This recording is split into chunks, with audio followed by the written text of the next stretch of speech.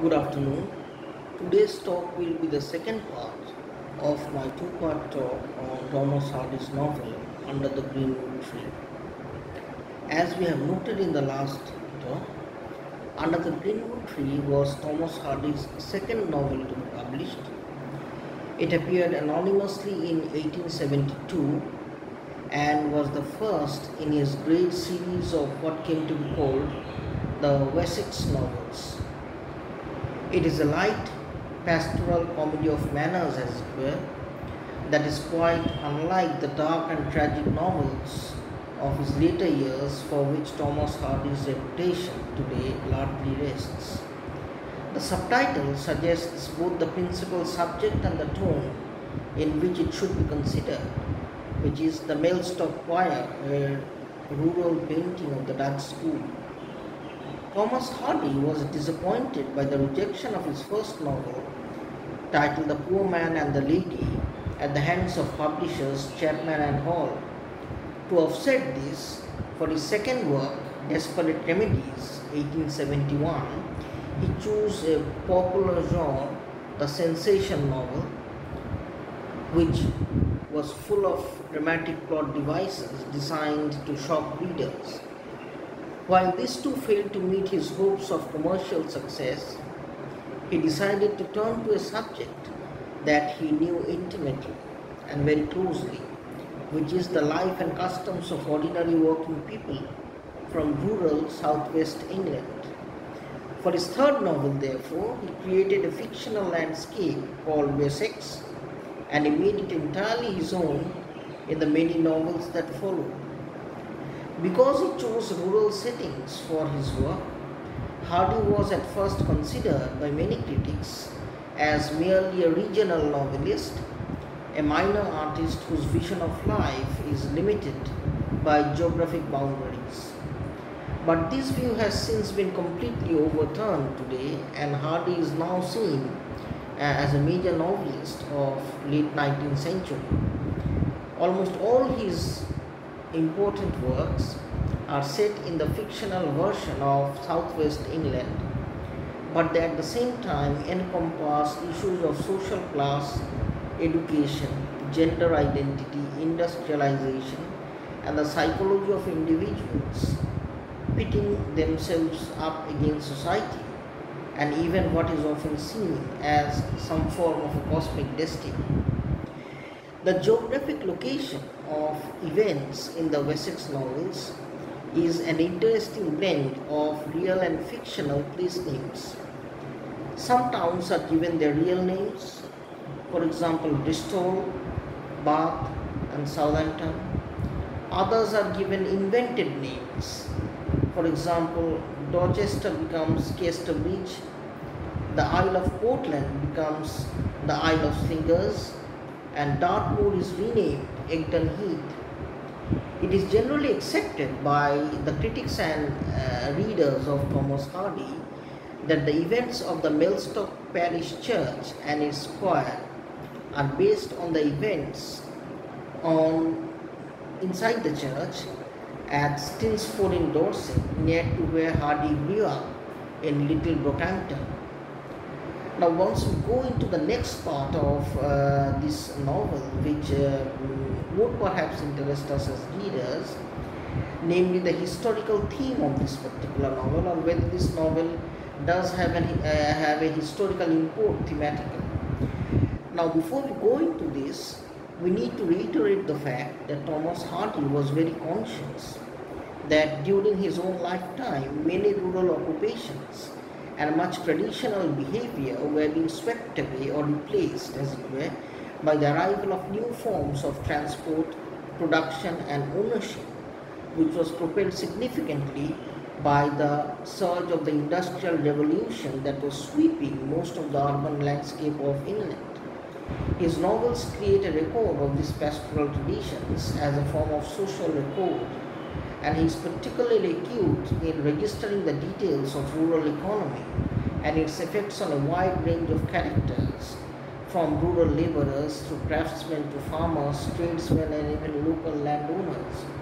For a work as gentle thematically as Under the Greenwood Tree, Hardy selects an appropriately minor feature of traditional social life, namely the musicians and singers of a parish church choir. Its members are all tradesmen and workers, as we see, who play a variety of stringed instruments, which they clandestinely regard as the only appropriate accompaniment to both religious and secular performance. They particularly object to the introduction of clarinets, which became popular in the mid-19th century, but they are threatened by Viscount Maywold's introduction of the organ or harmonium in their surroundings. It is significant that their provision of musical accompaniment involves the sympathetic cooperation of a group of musicians, whereas the organ is played by a single individual. Socially cohesive practices from an earlier age are being replaced gradually by individualism and the machine-age devices. This is what is symbolically very apparent in the sequence of the introduction of a new musical instrument replacing the old. It is noteworthy that Hardy skillfully blends his two themes on this issue.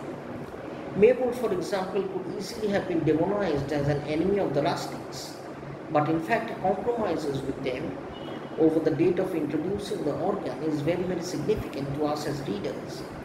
But the person who will play it is Fancy Day, in whom he has a romantic interest. With regard to the romantic theme in this particular novel, it is significant that unlike in these later and more mature novels, where Hardy explored all sorts of complex issues that arise between men and women in their emotional attachment to one another, this particular novel has still not attained that level of complexity or maturity of treatment that Hardy was to be famous for. For example, with the mayor of Casterbridge, we find Michael Henchard actually selling a wife he no longer loves, then reaping the consequences when she comes back to him years later. In Tess of the Vermilions, Tess murders the man who has seduced her, so she is psychologically free to run off with the man who is her lawful husband. There are no such dark issues as it were in Under the Greenwood Tree. In this novel, Hardy explores a very innocent and simple romance between two characters who have very few psychological problems perplexing them. But the relationship does include issues that Hardy was to explore more fully or more deeply and exhaustively in his later works, specifically issues dealing with class and education. For example, in this particular novel, we get an idea or an information that Fancy's father, Geoffrey Fay, objects to Dick Dewey as a suitor to his daughter on grounds of class expectations and education. Fancy is the daughter of Geoffrey's first marriage to a well-educated woman, and she has been sent to the best finishing schools, which is why she is qualified to be a school teacher. However, Mr. Day has lived at a modest level with his second wife in order to provide Fancy with a good dowry. He is hoping to attract a well-to-do middle-class husband for his daughter. Dick Dewey is merely the son of a man with a horse and a cart haulage business. We find in the novel that Geoffrey Day's capitulation to Fancy's self-starvation, though is not altogether or authentically convincing, but it does introduce the element of folk superstition that Hardy was to include in many of his other novels as part of the traditional beliefs and behaviors he was documenting. So essentially, what we the readers encounter as folk superstition is perhaps a deliberate ploy of Thomas Hardy to present to us issues which were being increasingly marginalized with the onset of industrialization in rural or semi-urban England. In the novel, the romance between Dick and Fancy runs a predictable series of ups and downs, all congruent with the delicate and emotionally good-natured tenor of the plot, but the story does end on an interesting note that speaks volumes for for what was to come in Hardy's later work. In a moment of self-indulgent weakness, we find that Fancy accepts Mabel's proposal of marriage whilst she is still engaged to Dick Dewey. Mabel is the sort of suitor of whom her father would certainly approve, but then she rescinds that decision next day. Mabel, a very honourable chap, accepts her reasons and recommends that she confesses all to Dick Dewey, who he predicts will be forgiving. But she does not tell her husband about the incident. And so their marriage begins with a secret between them, a secret she would never tell, quote unquote. These are the exact words. A secret she would never tell. Now, with regard to the significance of this particular novel, we accept that although Under the Greenwood Tree is obviously very light-hearted in tone and is generally classed among Hardy's minor works compared to the major works and the complex works that come later, it has a far greater significance when viewed in the light of his later novels. First, Under the Greenwood Tree establishes Wessex as a fictional location which Hardy would make the setting for all his major works in the years that follow. Wessex is an area of southwest England bound by Somerset in the north, Devon, Cornwall and Hampshire and Dorsetshire in the south. His account of this locale in all its topographical, geographical, architectural and botanical detail is what gives his novels their compelling realism, because there are examples in the novel where Hardy's accurate and brilliant description, photographic description of nature, convinces us, in a sense, that Hardy was actually describing something which was at one point in time very close to his heart or close to his eyes. The issue he explores in the novel, such as the relationship between rustic country people and the content of their social and emotional lives, is something he would take to the level of high drama and even tragedy in his later works.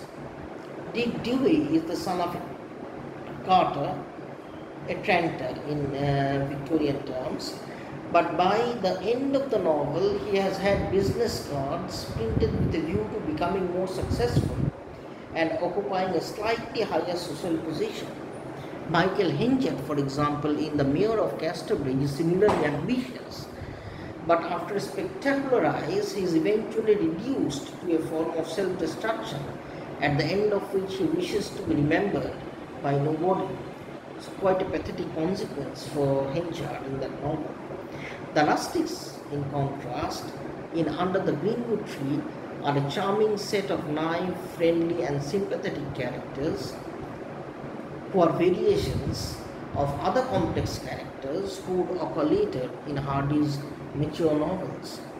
They are always depicted as simple, honest folk, embracing any number of folk memories, superstitions and tolerance of each other's foibles.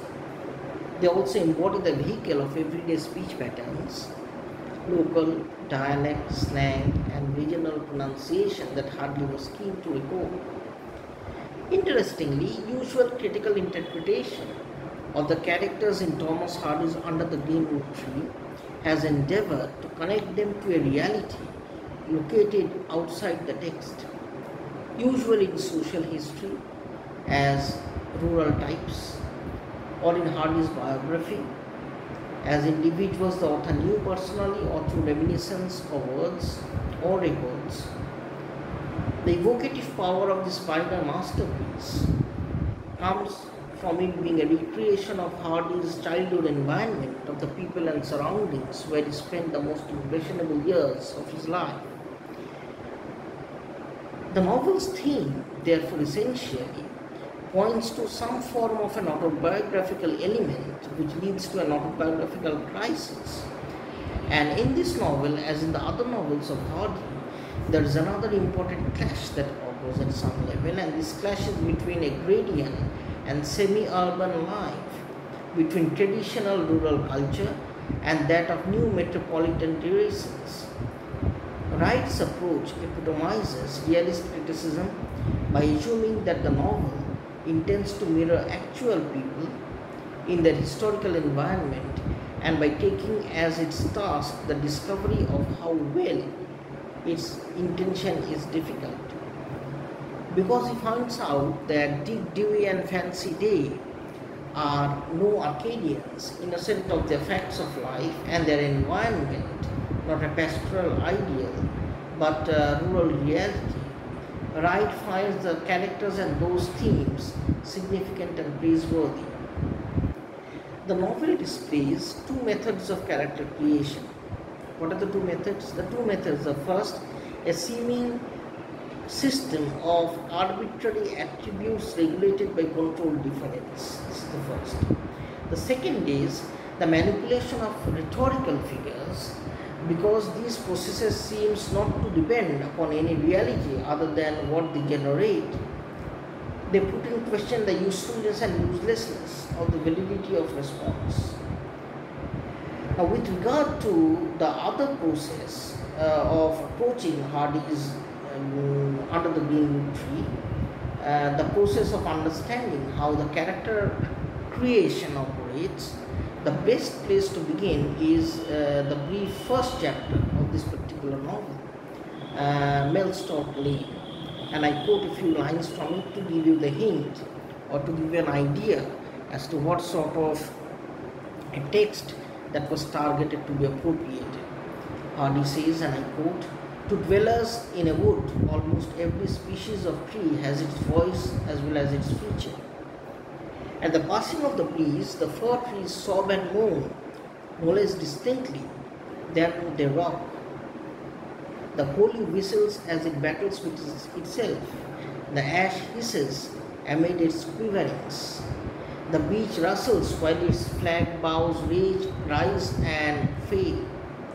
And winter, which modifies the note of such trees as shed their leaves, does not destroy its individuality." Although this paragraph deals with trees instead of humans, it establishes what will prove to be the novel's most conspicuous modes of characterization. A character is created by designing difference. For example, whose synonyms here are individuality, distinction and specification within a class, that is trees, and by providing the entities produced by differentiation already legible characters, proper names such as fir, holly, beech, ash, etc. The individuality of each tree, posited by denomination, derives from its difference from other trees within various set of attributes. For example, her voice and movement are two such attributes, underlying the entire operation in the figure of personification, which is achieved by giving human characteristics, sobbing for example, to trees. The figure is reversed in the second paragraph, where we get an idea of how conducting oneself during Christmas or Christmas Eve is that significant. He says, "On a cold and starry Christmas Eve within living memory, a man was passing up a lane towards Mellstock Cross in the darkness of a plantation that whispered thus distinctively to his intelligence." What was the whisper? All the evidences of his nature were those afforded by the spirit of its footsteps, which succeeded each other lightly and quickly, and by the liveliness of his voice, he sang in a rural cadence. For example, the three famous lines of the song reads like this: "With the rose and the lily and the daffodil lily, the lads and the lasses sheep shearing go." The reciprocal definition of human and tree in the first two paragraphs, a mixing of the natural and the human, is a species of chiasmus, a rhetorical figure whose vast potential for character creation is marked from the beginning of the novel. We also get an evidence of a folk lyric here. Dick Dewey's folk lyric, for example, the sheep shearing song, is specially chiastic because it's sung on Christmas Eve, just before the choir goes rolling. It is the first instance of the novel of one of Hardy's favorite devices, that is, the juxtaposition of the sacred and the profane. A folk song, like the eponymous song in As You Like It, a really sophisticated patron, is about human love in a natural setting. Within the song itself, mixture is the keynote. The bouquet of rose, lily, and the portmanteau daffodil pairs up with mixed humans, lads and lasses, for example, interacting with animals, like sheep, for example. This human natural jumble prefigures the plot, which will be a mix of characters culminating in the biological crossing, as it were, of Deep Devi and Fancy Day. So it is appropriate that the first meeting of characters occurs at Mellstock Cross.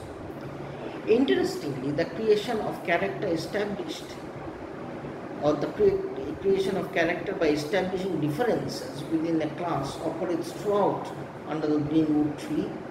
Every human character, for example, belongs to the class of humans set up by the initial paradigm, even though the paradigm is expanded to accommodate new attributes. And within the class, human, subclasses are generated and characters established by their differences with the attributes of the subclass. Important subclasses include men, women, wives, husbands, families, divvies, leaves and pennies, days, etc., ministers, musicians and listeners. Subclasses are of course liable to branch out into subclasses. For example, wives, a subclass of women, are said to be provoking a sense of security in the society because they are never more than half wrong. The creation of character by generating control systems of diffidence and rhetorical figures like personification, synecdoche, chiasmus, and prosopopoia works well until Fancy Day makes her entrance, disrupting the tradition-bound male world of the Mellstock choir. It is tempting to interpret this disruption thematically as a binary opposition manifesting itself along class, sex, and educational lines. Viewed in the wider context of all Hardy's novels, these thematic polarizations are even harder to overlook because they are so pervasive and they are so pervasively spread throughout the novel. Yet, Fancy's significance is never easy to determine. Even from a purely thematic point of view, Fancy does not fit the pattern of old verses. And in fact, it does not fit into the pattern of new verses as well. Because if she is the newly educated modern woman whose organ playing replaces the traditional male choir, she is also thematized as the woman, and as such embodies the old Eve bringing trouble to Eden. She also incarnates two words associated with the eternal female, the Ovidian and romantic nightingales. Her mixture of modernity and antiquity therefore makes her a sense of late Hardy character. The modern woman, Sue Behead, who feels more ancient than medievalism. So this is all that I wanted to tell you with regard to my second talk on Thomas Hardy's Under the Greenwood Tree.